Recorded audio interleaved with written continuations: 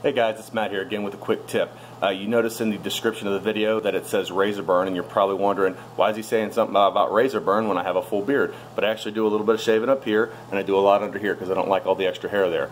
So, but I do get razor burn from time to time, but I wanted to give you guys a quick natural remedy that dōTERRA oils can help with the razor burn, and that is 2 drops of fractionated coconut oil, 2 drops of cedarwood, and 2 drops of lavender. I basically just put that in one of my hands, and then I take my 2 fingers from my other hand, and I just kind of dab it on where I'm on fire, and then I just take the remaining and I put it in my beard and stuff, and make just a little beard oil out of it. And cedarwood's great for your skin, and lavender's great for your skin. It definitely soothes that little burn that you get from razor burn. So I wanted to share that with you guys. I hope this helps. Thanks for tuning in.